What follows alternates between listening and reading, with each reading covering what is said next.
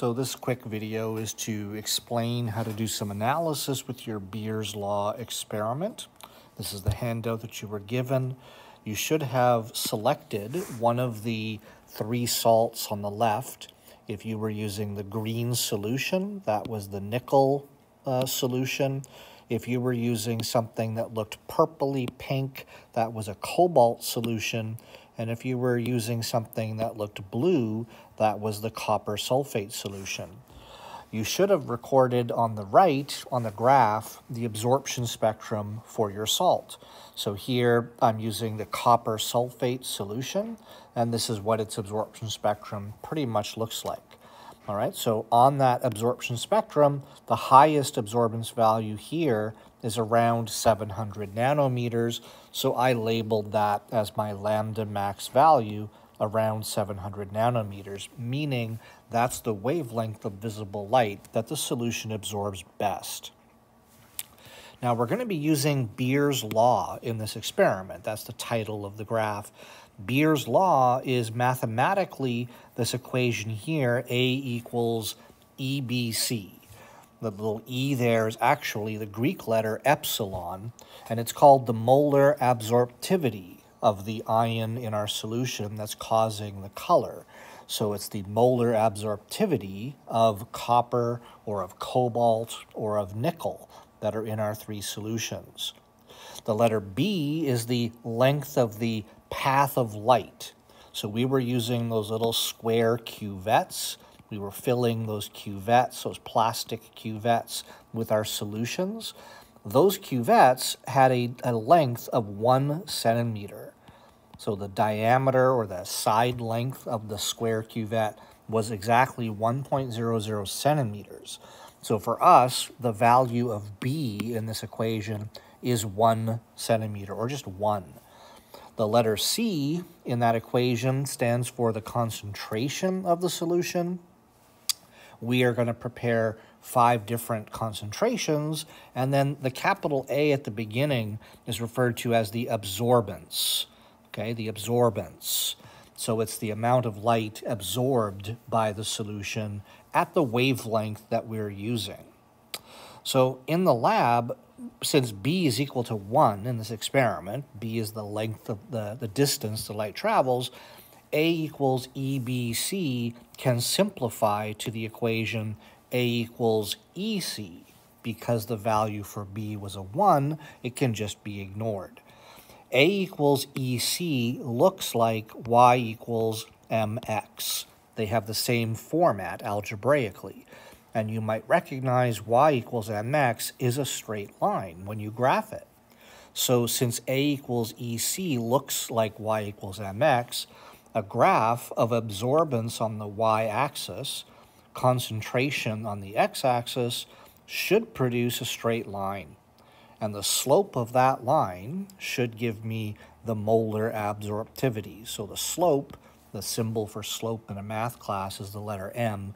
It will equal the molar absorptivity value, that Greek letter epsilon.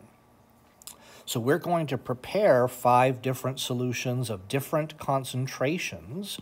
So you'll have 5 different concentrations. You'll measure their absorbance values, and then we're going to prepare this graph, and it should come out as a linear graph.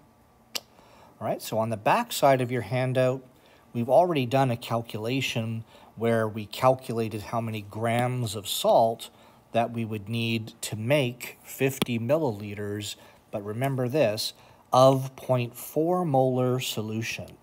The solution that you prepared had a concentration of 0.400 molarity. That was the solution you prepared. Since you know what its concentration is, we refer to that as a stock solution. The stock solution is the solution where you know its concentration.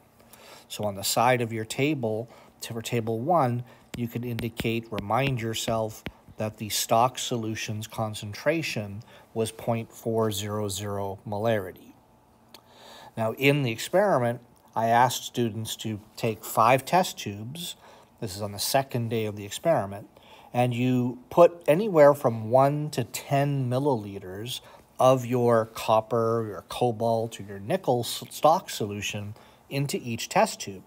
Your numbers may not be the same as these. They may be a bit different, but this is what many people chose to do. They put 2 milliliters in the first test tube. They put 4 in the second. You may have used different numbers. So that's okay. Okay, so don't just copy these. You have to use your numbers. And the last test tube, they put 10 milliliters of the stock solution. Then they added distilled water, and they added enough water to make a total of 10 milliliters in each test tube. So if they had 2 mils of the stock solution, they added 8 mils of the distilled water. Then if they had 4 mils, they added 6 mils. They're making 10 mils total in each test tube. So then there'd be 4 mils, 6 plus 4 is 10, and then there'd be 2 mils, 8 plus 2 is 10. The last test tube already had 10 milliliters, so they would have put 0 mils in the last test tube of distilled water.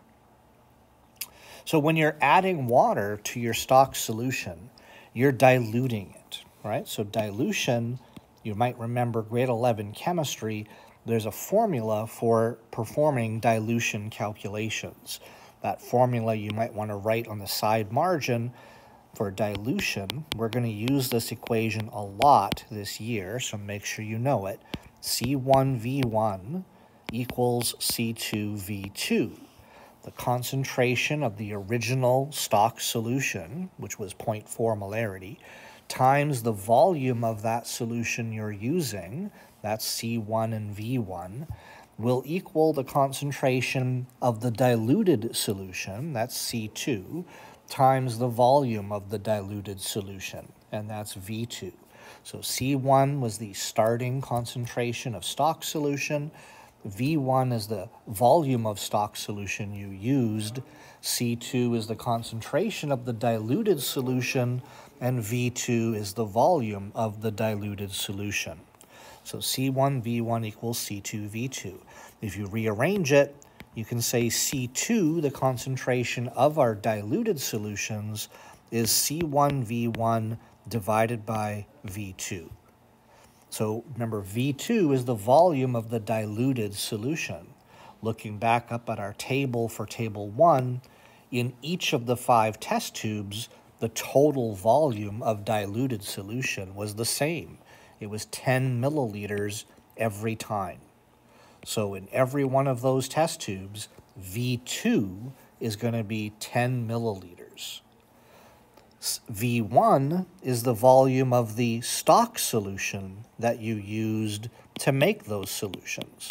So V1 in the first test tube, V1 would be 2 milliliters. That's how much of the stock solution you used. In test tube 2, V1 is 4 milliliters. That's how much you used. Right? So now we know V2 is the total volume, and it's always the same. It's 10 milliliters every time. V1 is changing in each test tube. And C1, well, that was the concentration of the stock solution. And stock solution was 0.400 molarity, so that's the same in every test tube. So now you can calculate the concentration of your salt, your cobalt salt, your nickel salt, your what was the third one? Your copper salt in each test tube. I'll do it here with one example, and then you can do it yourself with your numbers. So for me, in test tube number 1, it's going to be a different calculation each time.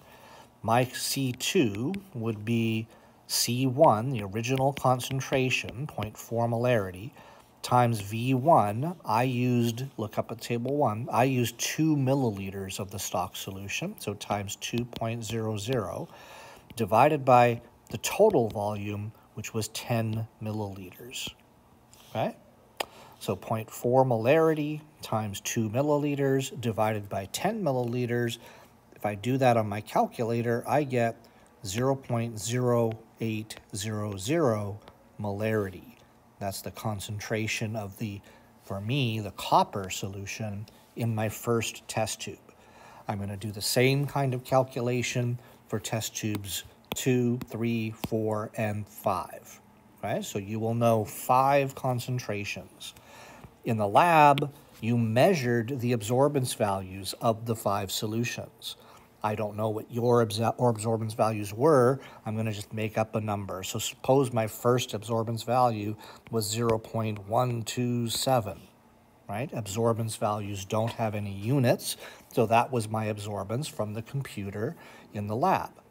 You'll have a different absorbance for each of your solutions. Now you have 5 concentrations and you have 5 absorbance values. You can take a piece of graph paper and you can prepare this graph. You can put on the x-axis of your graph concentration of your salt. For me, it would be concentration of copper sulfate, and the units would be molarity. My absorbance values go on the y-axis. And now I'm going to plot my data. So I'm going to plot, whoops, I shouldn't have erased that. I'm going to plot the 5 points that were from that data table down here. So these 5 points, concentration and absorbance for test tube 2, concentration and absorbance for test tube 3, all the way to the 5th test tube. And if I've done a good job, when I plot those 5 points, I should get pretty much a straight line. So I'm going to take a ruler, and once I've plotted them, and I'm going to draw a line that goes right through the data using a ruler, okay? Let me redo my line. So make sure you use a ruler, not just sketching it by hand. You should get a perfectly straight line going through your data. Now, it's possible if you weren't the best pipetter that your points maybe aren't perfect. So your points may not be perfectly linear. Maybe you have points that look something like that. Okay, there's your 5 points. So what you'll do is you'll take a ruler and you'll draw a straight line through the middle of most of your points. So maybe there's a point above, maybe there's a point below. That's called a line of best fit. Okay, so that's the line you would draw if your points were not perfectly linear. Now, the last thing to do is to go to the unknown. Look at table 2. You recorded an absorbance value for the unknown. Maybe its absorbance, I'm just making this number up, maybe it was 0.271, okay? You'll have your own absorbance value. So now you go to your graph. You've done this graph on a piece of graph paper. You're not doing this on loose leaf or something. You're doing it on a large piece of graph paper. If your absorbance was 0.271, then you find that number on the y-axis. So maybe this is 0.1, this is 0.2. Maybe I'm just making these numbers up. Maybe that's 0.3. So 0.271 would be around here. So I take my ruler and I draw a line, a straight line going straight across till it hits the line on my graph, just like that. And then I go straight down and I hit the x-axis.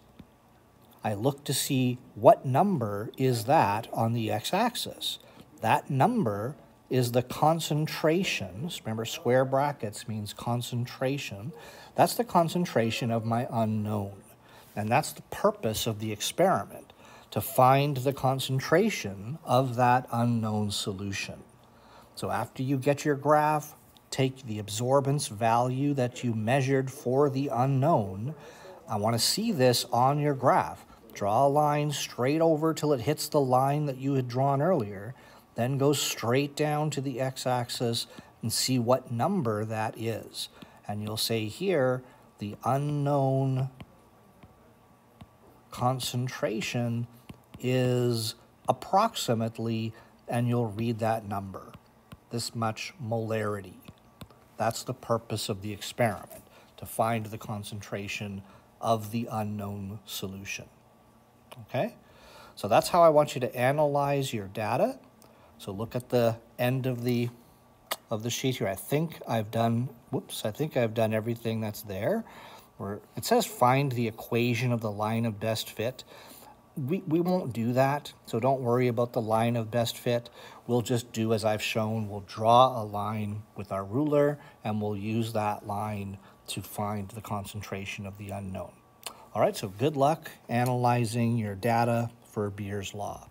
If you have questions, post a question publicly on Google Classroom in response to this post so everybody can see the question and see my answer.